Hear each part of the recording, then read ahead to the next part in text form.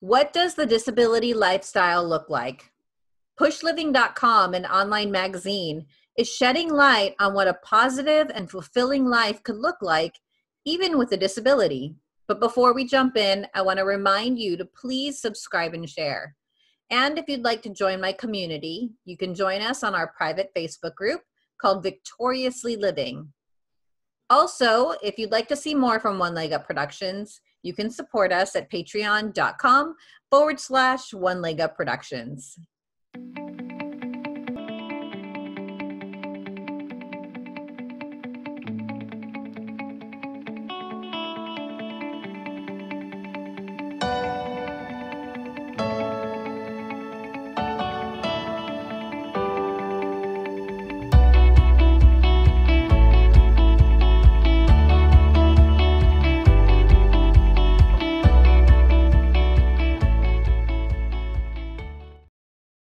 Hi, welcome to Chair Chats, the lifestyle talk show with a disability twist. I'm your host, Pauline Victoria. Today we're going to chat with Deborah Davis, the founder of PUSHLiving.com, which is a lifestyle brand and online magazine dedicated to telling the stories of mobility impaired people who are willing to embrace life without limits. Deborah, thanks so much for joining us. You're welcome. So nice to meet you. You too. I am so excited. I feel like I have, you're like this big deal, and I've been chasing you down to try to get you on Chair Chat. So believe me, I'm so happy to have you here finally, because what you've done with your company is pretty amazing. And I wanted to share that with our community. So, PUSHLiving.com is your baby, your entrepreneurship adventure, and I want to talk about that. But before we go into that, I want to let our viewers get to know you. So if you can just tell us a little bit about who you are and what the motivation behind PUSHLiving.com was. Being an entrepreneur is a difficult life. It can be very lonely, and it's a struggle, and it's a lot of mental preparation. You know, everything from just getting motivation every day to dealing with, you know, our everyday life and illnesses and heartbreaks and all the things we go through. It's not like you can just go to work and get a paycheck at the end of the day. So it's a lot. But I think it's also worth it because it's the best growth opportunity you'll ever have. You learn to grow through challenging people, people who don't do what they say they're going to do, people who are dishonest. You learn to grow yourself, you know, because you have to push yourself. And then, you know, so the name of our company is called Pushing the Boundaries, right? So I believe me, when you're an entrepreneur, you have to push your own boundaries.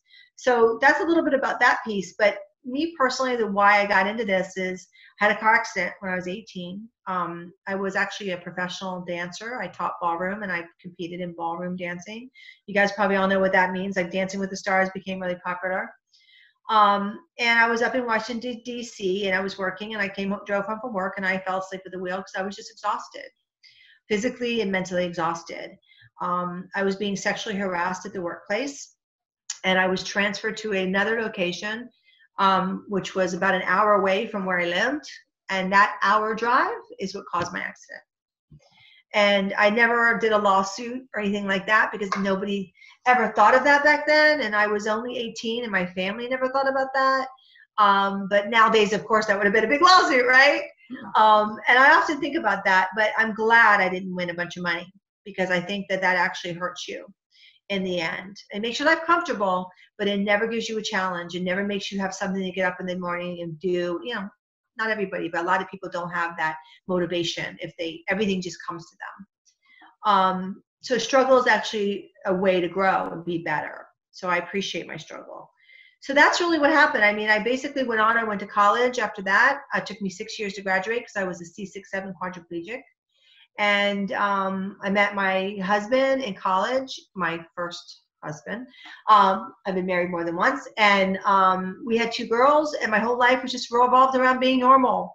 You know, normal girl who wants babies, and I worked full time through both babies all the way up to delivery almost, and then went back 8 weeks later with both of them, got a full-time nanny that lived in the house. I wasn't making a ton of money. I was a nonprofit development director did fundraising and special events. And then I went on to become the actual director of the nonprofit. So I learned, P&Ls and, all the managing staff and contracts and all that good stuff. So that was really great.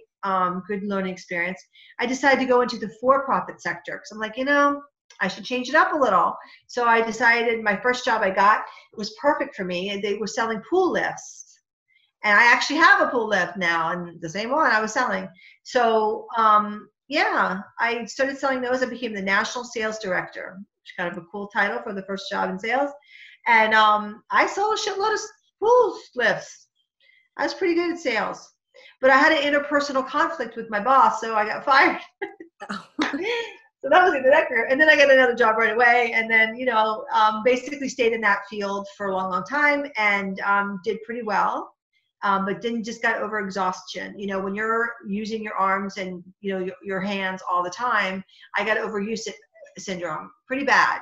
And I even got tennis elbow, I couldn't move. So I needed to take a little bit of a break, and I did for a little while. I got myself a power chair and gained about 25 pounds from that and started over and said, listen, let's do something new. And Push Living came to me because the first idea I had was to do a documentary about women with disabilities and spinal cord injuries because I was divorced again. And I said, I'm so tired of this aversion to disability. And everybody thinks they can't date me because I'm disabled. And it just became like constantly educating everybody. And I was like, let's just educate everybody all at once. So not for me, but for you and every other girl and guy out there who, stop it with the fear and like, oh my God, can they have sex and can I date them? And are they going to be dependent? Are they going to depend on me? And all those questions people have. So let's do a documentary about women on wheels. So I started a production company and I started that process, and I ended up doing a magazine instead because there was a lot to talk about. And I found out the Push Girls was coming on board, and they did the job for me, and I love them for it. They did a beautiful job, I thought, in many respects. And it's still a great show, and I hope it comes back. I hear it is. So that's my story. And then from Push Living magazine, we started stock images because we didn't have good stock images, and then we started a store, and we sell really cute T-shirts and cool things that like a boutique store in there. And then we did a podcast called the Push Living Podcast on Apple iTunes. And we have a travel company now. So we started doing marketing for travel companies, and we said, well, we could do it better ourselves. So we got a license to be a travel agent, and we do group tours now, which is so fun. Wow. But also a huge risk because you have to pay a bond, you have to get licensed, it's a lot of money to go into the business, and then it gets canceled because of coronavirus. So we were going to Italy actually in June, but we're going to do it again. We had to give back all the deposits and everything. So that's basically where we are today. Wow. And what I love about your company is that you've actually lived that company. So before you created that company, it sounds like professionally, personally, you lived life without limits. You're just a normal girl, was what you said. And I love that because it's often sometimes how I feel, and we don't have like I don't have a lot of friends with disabilities. I actually really don't have that many friends with disabilities at all. All my friends are pretty much able-bodied. And I have never seen myself as somebody, if someone were to say, describe yourself, I just don't go to disability first. It's just about who I am, my character, what I can contribute, what I want out of life. And these are all just universal human desires and needs. And I love that you are positioning Push Living as a platform to allow people to say, it's okay, you can have everything you want. And don't limit yourself in your mind. I know. I mean, come on. Christopher Reeve, well, obviously Christopher Reeve, I don't want to use him as an example, but there's plenty of examples of people who aren't able to use their bodies and deal with pain and deal with a lot of other things, who are able to get through and to make it work. It's very, very, very hard. God knows I know. I have physical problems. I have low blood pressure every single day. I have low blood sugar. So I'm like, my disability is And I'm an emotional wreck when it comes to love. So yeah, I have some disabilities that don't have nothing to do with the fact that I'm paralyzed. And, you know, it's sort of like those are struggles that we all have to deal with. I have to eat on a schedule, and if I don't eat, I was in a meeting today and it was 12:30. I got to go. I have to go eat because I'm gonna get sick if I don't eat now. I left the meeting. It's like that's a disability, you know? Right, right. And the blood pressure thing is constant. Like it's like then you eat and your blood pressure drops. So guys, I know it's hard to deal with your disability, but if there's anything that you can do, that you want to do, that you have a dream to do, the first step is to get your head right and to start believing that you can. Once you get your head right, you have to get rid of all that depression that a lot of us carry around because we're not walking, we're not getting sun, we're probably not eating the best we should, you know, we're not exercising, and all those things, you know, help your endorphins and dopamine, and that's really important. So I can help you. We have a really good podcast that we did recently that talks about depression and how to overcome it with a spinal cord injury or any type of disability. And that's a good start. That thing has helped me so much that with the words that guy used, I use it every day. For example, there's scientific proof that if you don't get sunlight in your eyes every day, you know, that you can actually get depressed. Well, obviously you've all heard about light therapy, but you know, there's days when I didn't get outside. So I'm just working all day in the house and I just didn't get outside, you know? Right. So now I make sure I get outside. I put my sunscreen on, don't want to get wrinkles, but get outside, get some sun in my eyes. Make sure you do something physical every day, even if it's bands or just dancing around your room or pushing your chair. I was talking to this girl. She's like, yeah, I'm getting all this way. I said, what are you doing? She goes, well, I can't really do anything because it's coronavirus. I'm like, can you push around the block? She goes, yeah, I guess I could do that. Mm-hmm. You can push around the block. Force yourself, because what's happening is you're getting more and more depressed.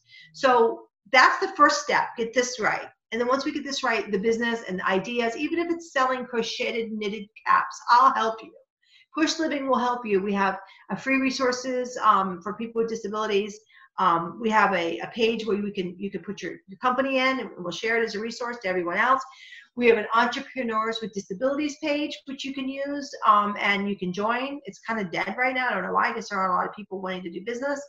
But we could feature you in an article or podcast. We need to bring all of each other up. Now, Elevate Disability is our hashtag Elevate Disability. And it's about elevating the whole community.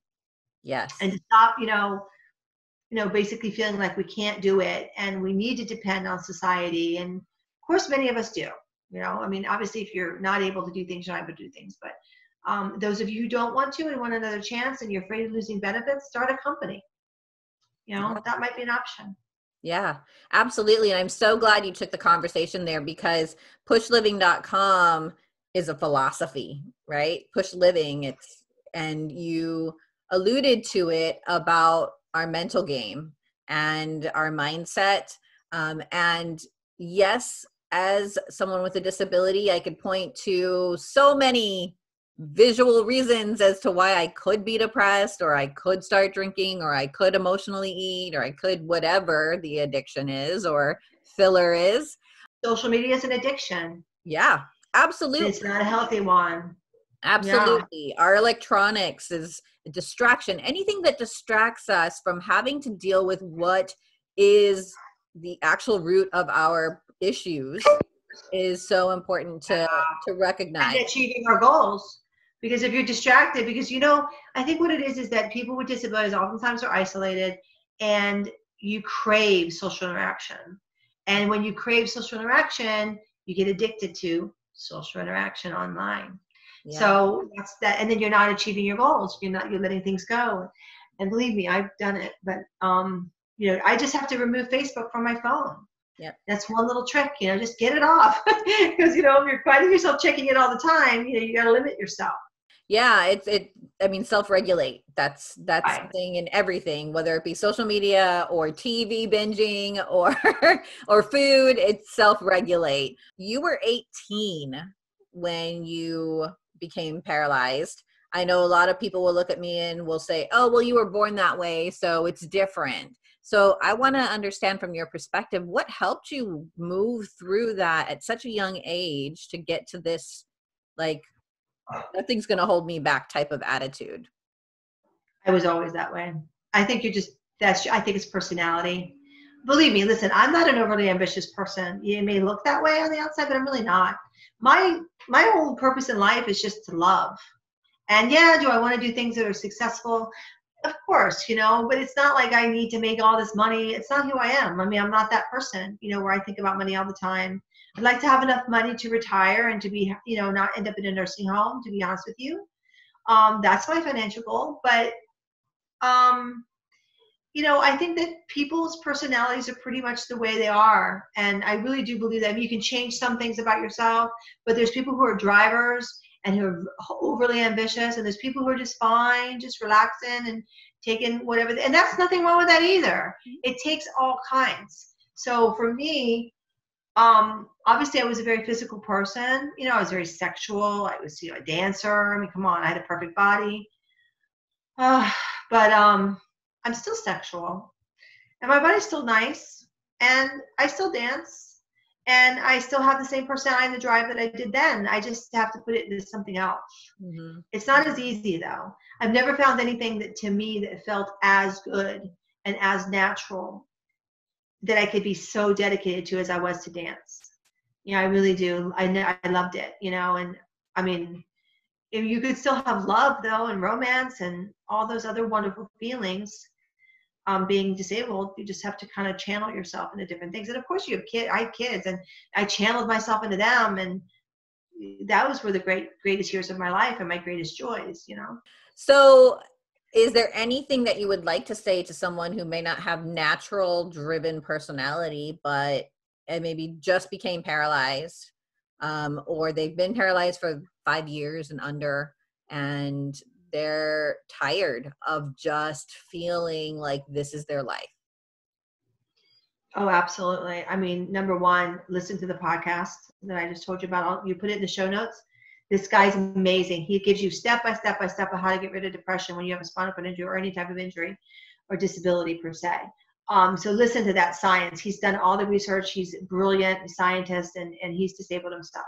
So get the facts first about what you're dealing with. And of course, he's going to tell you stuff like get sunlight and exercise and eat well and sleep and whatever, social interaction every day, however you can. Those are some basics, but you got to do it, guys. You got to actually do it. And then you have to do something simple, like take an online quiz or test. Ask your vocational counselor to give you a vocational test. Find out what you're actually good at. I am a terrible editor. I'm a great writer, but I'm a terrible editor. I spell like hell. And it's funny that people, sometimes people go, God, she's a publisher, and she can't spell. Oh, that's okay. I can't spell. But I can publish. And I can get an editor for $5, $25, So there, I can still do it. So find out what you're really good at, and then find out what gives you joy. And the way you find out what gives you joy is this. You find out what the heck you're doing with your time. So write a diary, write out, what do I do with my time? What do I attract to? What do I read about? What does my interest go to?